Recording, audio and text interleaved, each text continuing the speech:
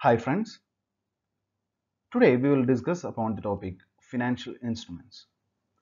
If you check this chapter in CA final syllabus, this is almost covers 15 to 25% of syllabus. That means this is a major portion, this is a critical portion as far as CA final paper is concerned. And when it comes to your elective paper, you have chosen GFRS, Global Financial Reporting Standards as your CA final level elective paper, optional paper, paper 6.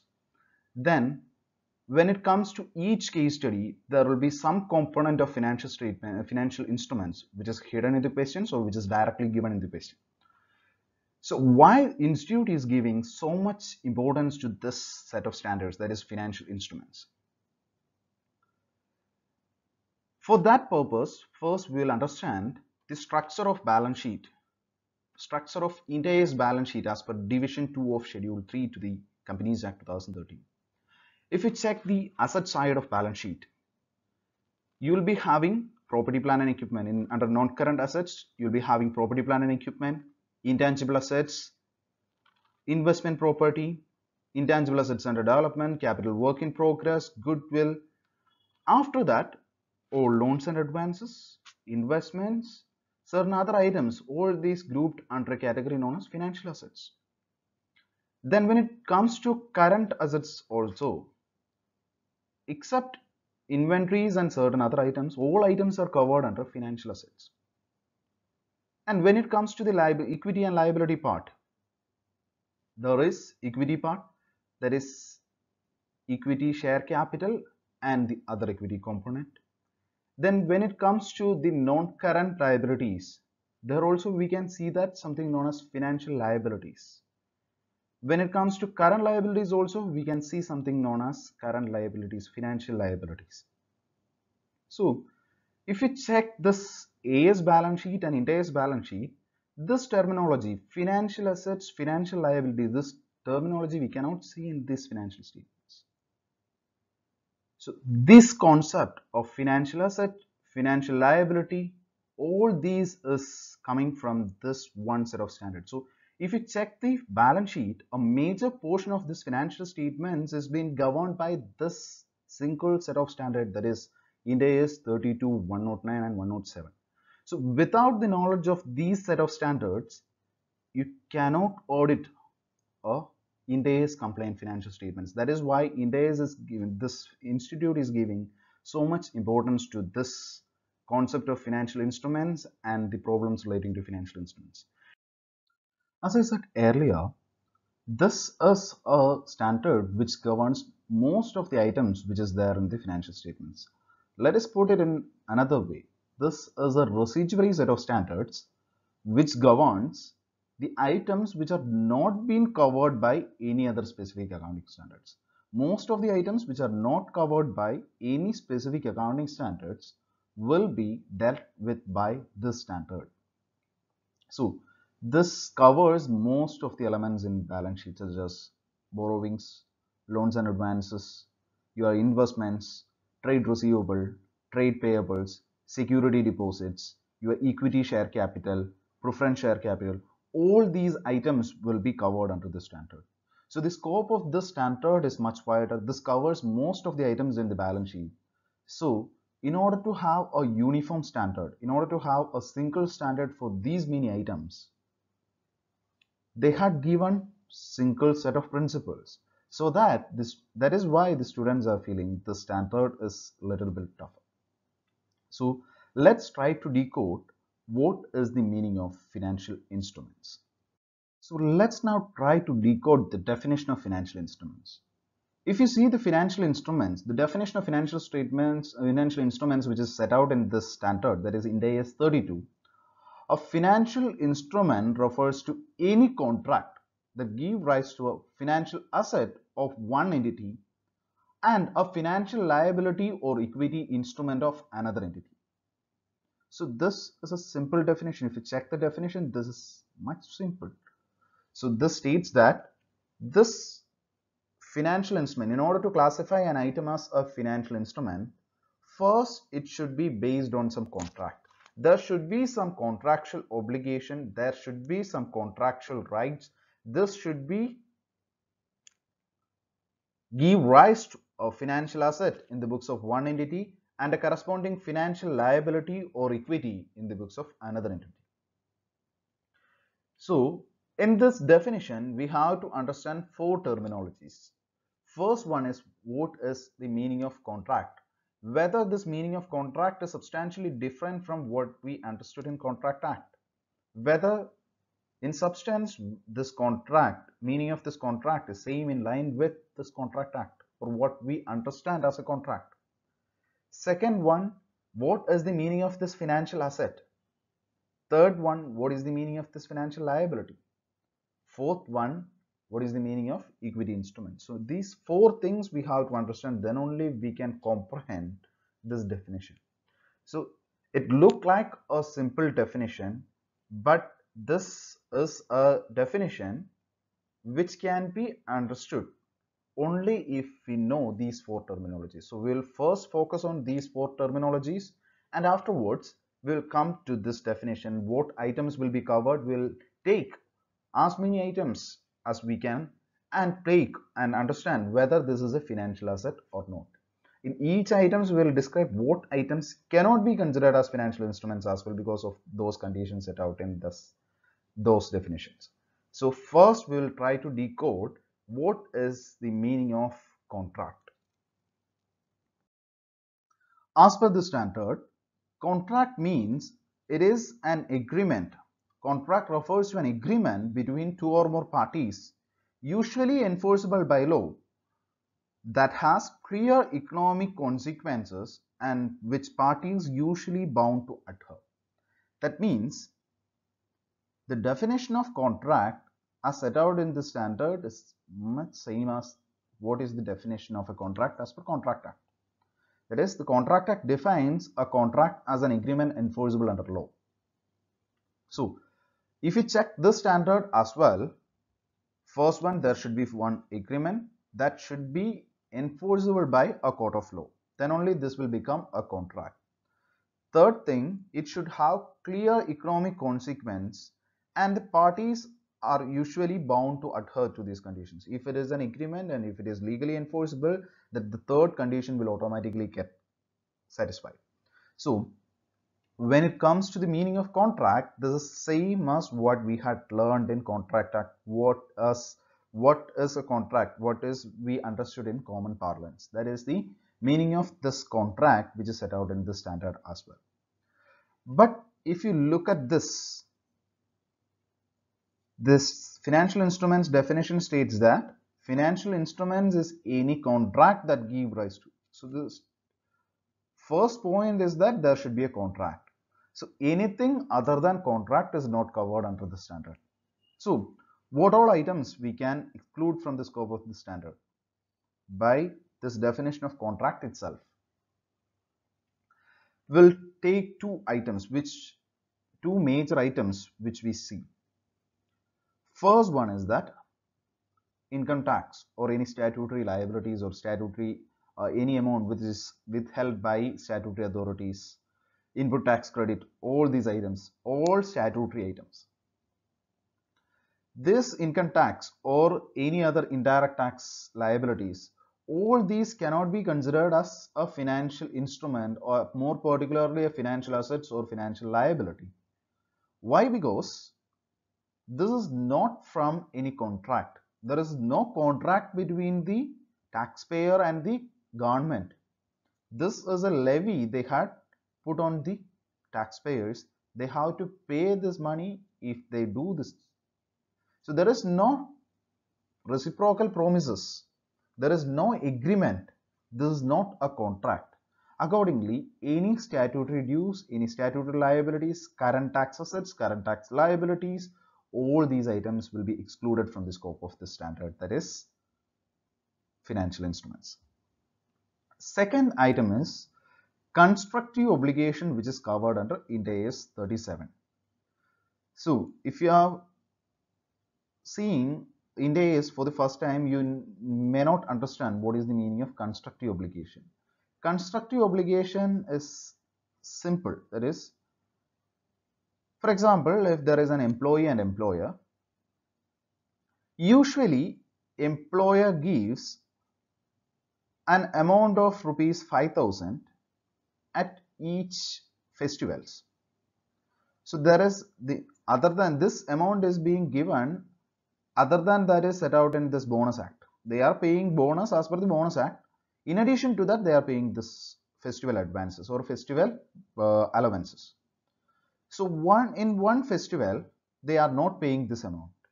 Whether the employees can sue on the employer, whether this is come as a legal obligation, whether this festival allowance is a legal obligation as far as this employer is concerned.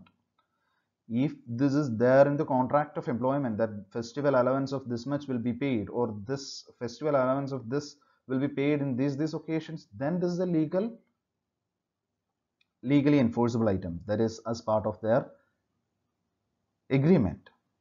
But if there is no such condition, on a customary basis, the employer is providing this, then this employee cannot sue the employer for not paying this, because this is not a legal obligation. This is just a constructive obligation. This does not have any legal consequence.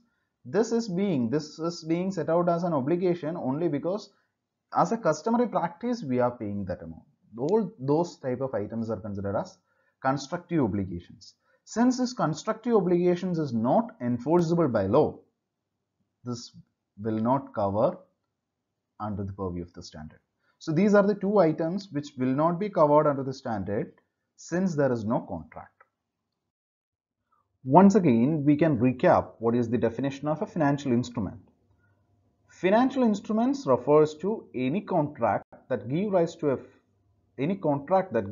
financial asset in the books of one entity and a corresponding financial liability or equity in the books of another entity. So first we had covered what is contract. Now let's try to decode what you mean by a financial asset. Unlike the definition of a contract, the definition of financial asset is set out as a list. This is an inclusive list. They said that financial asset comprise of these items. They had given 4 or 5 items which is covered under financial assets. So now we will try to decode each of those items which is set out in this definition. So first one, that is cash. Whether a cash is a financial instrument, whether it is a financial asset. First of all, in order to classify it as a financial instrument, more particularly a financial asset, there should be a contractual obligation, whether there is any contractual obligation in cash.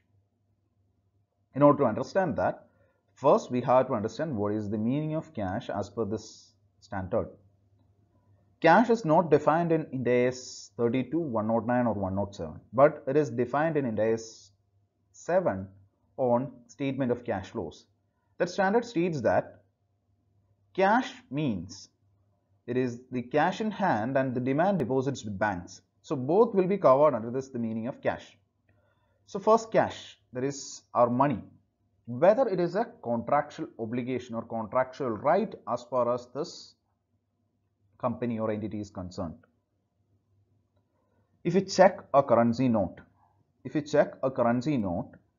there will be something written in English and there will be a sign on beneath by our RBI governor.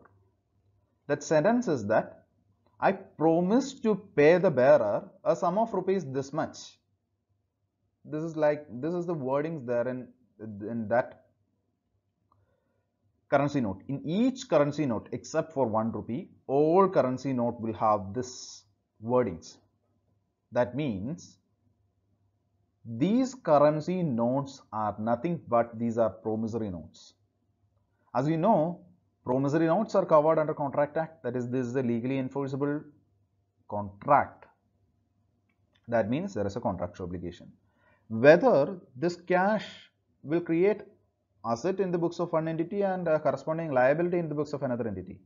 It is obviously asset in our books because it is a medium of exchange. But whether it is a liability in somebody else's books or equity in somebody else's books, yes, this is a liability in the books of Reserve Bank of India. So this cash, this exchange money can be considered as a financial asset. This will come under the purview of financial instruments. Second one, demand deposits with banks. If we check the deposit with banks, we had opened a bank account, we had deposited that amount.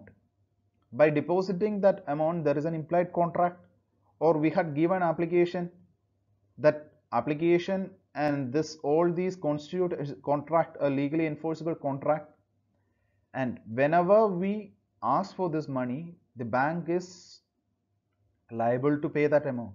That is the demand deposits.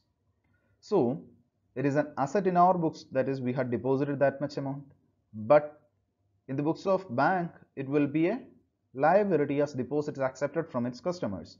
So this is as part of a contract. This is an asset in our books, this is a liability in bank's books. That means this balances with bank is also a financial asset. Next one is the next item set out in this standard, that is equity instrument of another entity. As far as we are concerned, this is an investment in our books, and as far as the investee is concerned, for them this is their equity share capital. So it is also a financial instrument, more particularly a financial asset. Then the third item in this definition is a contractual right to receive cash or another financial asset from another entity.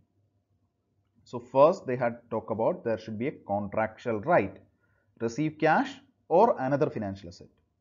So by this item, most of the trade items will be covered under this standard. That is, if we had given loan to someone, that means they have to repay that amount. This is an asset in our books, this is a liability in their books, there is a contract between us. So we are having a contractual right to receive cash. So loan given is a financial asset. Trade receivable, we had given them goods, there is a sale of goods contract. As far as this contract is concerned, they have to pay that much amount to us. There is a contractual right to us. Till that amount is being received, we are having a contractual right to receive cash. So this is also a financial asset. Or if you check any other items like bills receivable or security deposits given, likewise any item which is coming as part of a contract, lease receivable, all these items will be covered under this third items. But due to this third item only, we can exclude two items are being excluded from the definition of the standard. First one is that physical assets, leased assets and intangible assets. If you check the physical assets, it is an asset in our books, but there is no contractual right to receive any amount. Further, this will not be a liability in any other person's books. If you check leased asset as well, leased assets we will record here. Correspondingly, we will create a leased liability. That liability is contractual obligation, but we does not have any contractual right on this asset. We are having that asset, we are carrying that asset. So this is an asset for us, but this does not have any other liability in anyone else's books. So that is also not a financial instrument or financial asset. Then intangible asset, same goes to intangible assets, inventories and all. Second item is that prepaid expense. When it comes to prepaid expense, we are having contractual right, but that contractual right is not to receive any cash or another financial asset. If we had incurred some insurance expense, we had taken an insurance on 1st of October 2019, and this will for a period of 1 year. That means from 1st of October 2019 to 31st March 2020 is current year expense, and balance 6 months pertains to the next financial year. Whether we will get back that amount back? No. Under those period for next 6 months will be under insurance protection. They will be providing one service. That is the contractual right we are having. We will not receive any amount back. We will not receive any other financial asset. So because of this, any prepaid expense is also excluded from the definition of financial assets and financial instruments. So physical assets, leased assets, for the physical assets, leased assets, intangible assets, inventories, prepaid expenses, all these items will not come under the purview of financial assets. So next we'll try to decode some two important aspects, that is little bit complex items, which is more particularly relates to derivatives or your something related to your SFM paper as well. So the fourth component in this financial asset is that it is a contractual right to exchange financial assets or financial liabilities under conditions that are potentially favorable to the entity. So three conditions are there. First one, there should be a contractual right. Second one, there should be an exchange of financial assets or financial liabilities. Third one, in exchange, the condition as applicable to this entity is that it should be potentially favorable to this entity. So let's try to decode this with an example. There is a company A Limited. They are giving an option to B Limited. They are collecting some premium and they are giving an option to B Limited that on 1/12/2019 they can purchase 500 shares of rupees 10 each of A Limited at a price of rupees 50 each. Whatever be the market price, A Limited can sell. B Limited can purchase this many shares if they are exercising this option. This is just an option. This is not an obligation because they are not mandatorily required to do this. They are having an option. Either they can use that option or they can lapse it. So on 1/12/2019, if you look at that share price, the share price has gone up to 60 rupees. That means what is the market value of shares? 500 shares of 10 each having a market value of 60 rupees, that is 30,000. But what is the advantage which is there for B Limited? They are having an option. If they are exercising that option, A Limited has to sell 500 shares at a rate of rupees 50. So in this situation, they are having a right to purchase shares at less than market rate. That means in this case, they are having a favorable position. They are having a favorable market condition. So from this example, we'll try to decode what is there. Whether this will a financial asset or financial liability. Financial asset. So whether there is a contractual obligation, yes.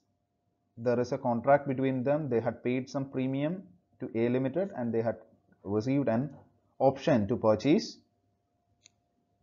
500 shares at the rate of 50. So there is a reciprocal promises, there is consideration, so it is a contract and that is legally enforceable as well.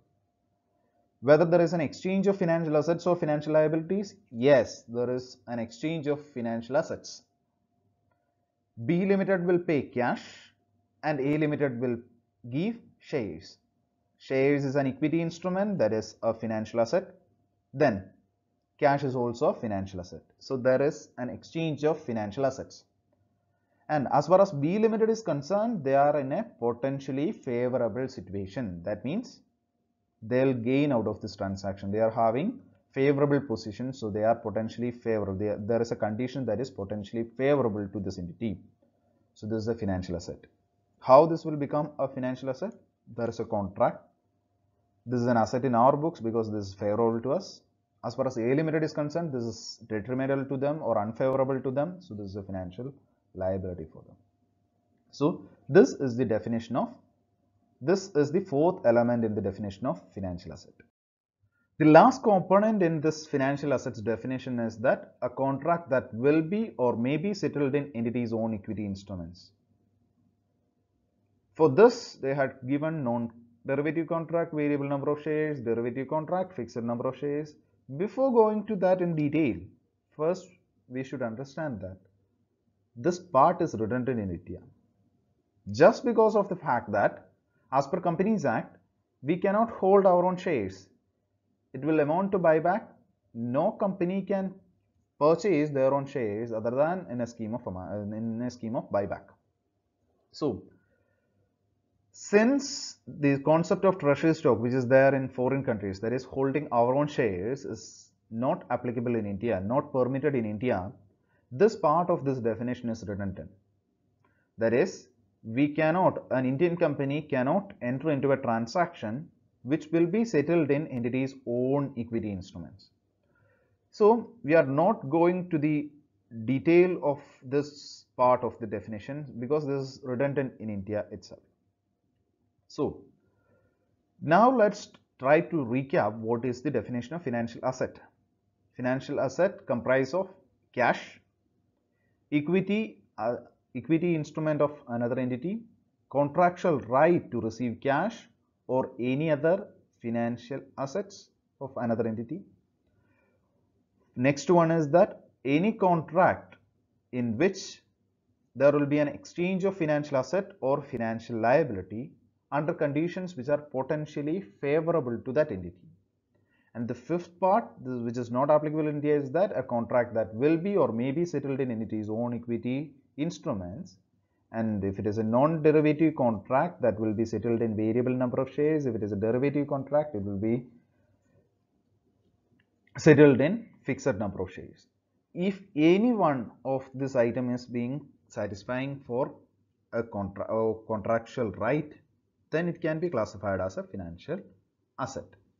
Only when that will give rise to a financial liability in the books of another entity also.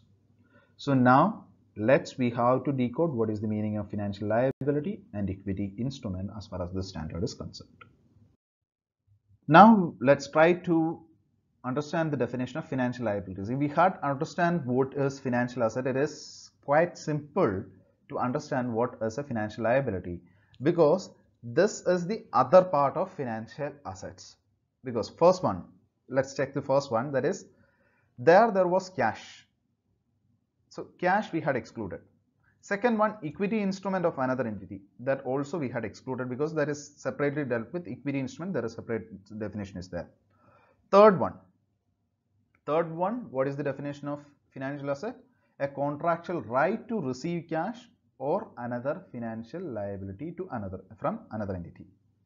Here what is? First one is that a contractual obligation to deliver cash or another financial asset to another party. For example, if we had made a sale to a party, trade receivable will be there. That trade receivable will be a financial asset for our company.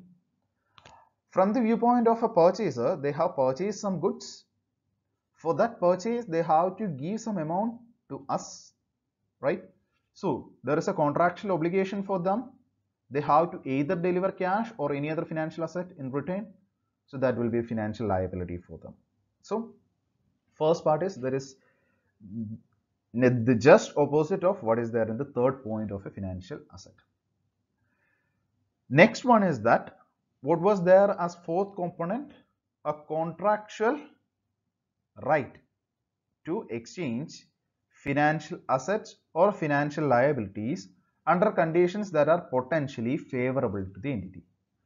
What is here? Here there is a contractual obligation to exchange financial assets or financial liabilities under conditions that are potentially unfavorable to the entity. So here also we had talked about an example of A Limited and B Limited. In that A Limited and B Limited example,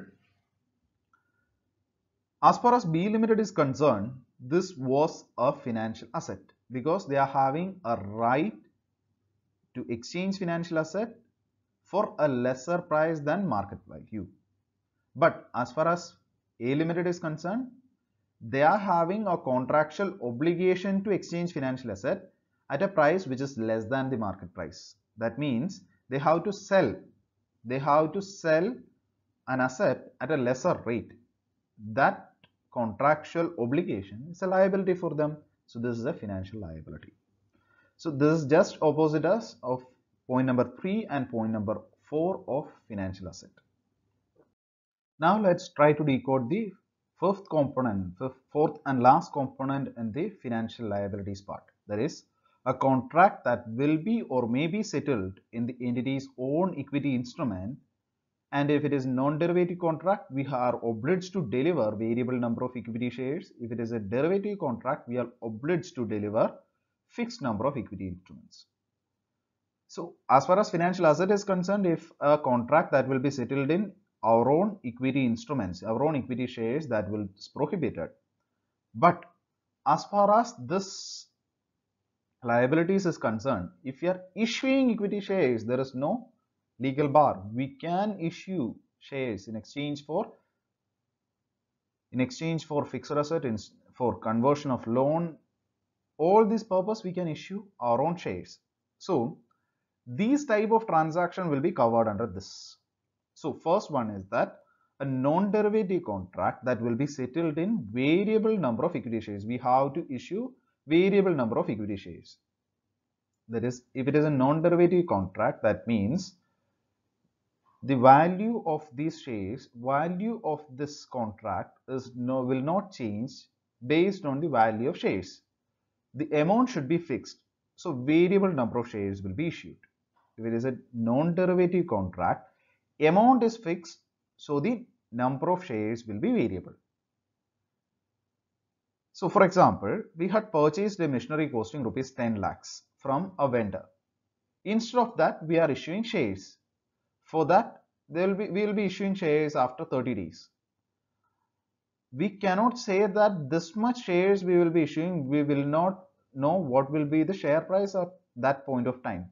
We can only say that we will issue shares worth 10 lakh at that point of time. So the number of shares will be variable and the consideration amount will be fixed. That is the first component, a non-derivative contract for which entity is obliged to deliver a variable number of equity instruments. So if in a contract we have to issue shares and the amount is fixed, those type of contract will be considered as a financial liability. Second one, derivative contracts. A fixed number of entities own equity instruments is to be issued. For example, we are having convertible debentures. What is the speciality of convertible debentures? It can be converted into equity. What we will be saying, this one debenture can be converted into 10 equity shares of rupees 10 each. That may be the condition. They are not stating that this much value. They say that you are having an option to convert this debentures into shares. In such event, you will get this many shares. So there the number of shares is fixed, value is not fixed. So they are having an option. At the time of redemption, if the share price is high and if it is beneficial to them to convert into equity, then they will convert into equity. If they are not beneficial, they will go for cash. This is what happens in a convertible debentures. So that right to convert is a derivative contract. They are having an option. So that derivative contract will be settled in fixed number of shares. If it is a derivative contract, that should be fixed. That should be in fixed number of shares. The value changes according to the value of shares. So all these type of transactions will be covered under financial liabilities. So what we had understood, what is a financial liability, what is a financial asset, what is a contract.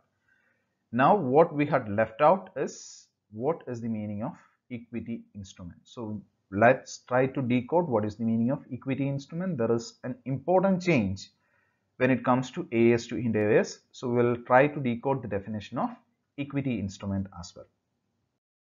The definition of equity instrument in Ind AS is that it is a contract that evidences a residual interest in the asset of an entity after deducting all its liabilities. So what is in it?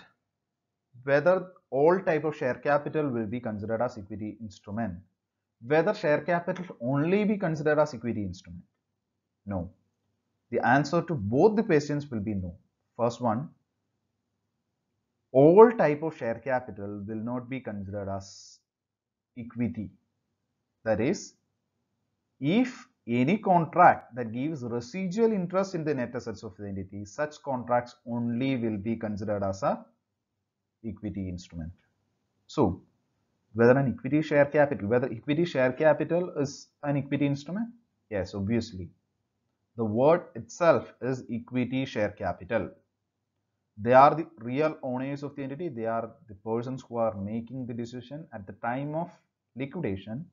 They are the person who are receiving the money. Or after deducting all assets, all liabilities from the assets, whatever remaining amount will be received by these equity shareholders. So they are the real owners. These equity shares are your equity instruments. Then, whether the preference shares is an equity instrument, they are shares, right? Then it will be considered as equity, right? No. Under Ind AS, we have to give more focus towards substance over form concept. So, in substance, we have to check whether this preference share capital is a debt or whether this is an equity. So, what is the definition of equity? A contract that evidences a residual interest in the assets of the entity after deducting all its liabilities. So, let's try to decode what is the definition, what is the characteristics of a preference share capital. What is the preferential rights they are enjoying? First one is that they'll get fixed dividend before paying that dividend to equity shareholders. Second one, at the time of liquidation or winding up, they'll be paid before the equity shareholders are being settled. They only get back their own money. They will not get any contribution of profit other than their preference dividend. The dividend is fixed as well. So they does not have any residual interest in the net assets of the entity. At the time of liquidation, they only get back what is the capital they had infused.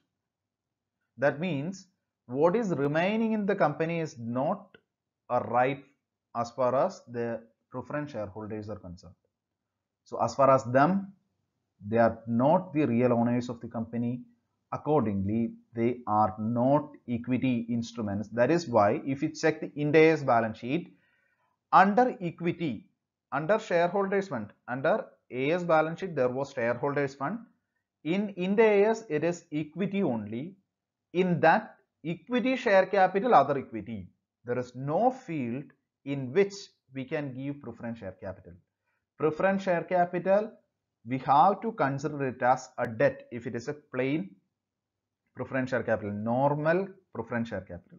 If it is a convertible preference share capital, if it is a participating share capital, some component of this preference share capital may be equity because they are having an option to convert it to equity. And if it is a participating, in excess of what they had received as preference dividend, they will get some more money. So if these two characteristics are there in a preference share capital, then a small component of that preference share capital is equity, balance is debt. You have to segregate them, and only equity part is to be taken to other equity, and balance part we have to take to debt itself. That is the guidance given in this standard as well. So as far as this equity instrument is concerned, under Ind AS, preference share capital will no longer classified as your share capital. It will be considered as a debt only.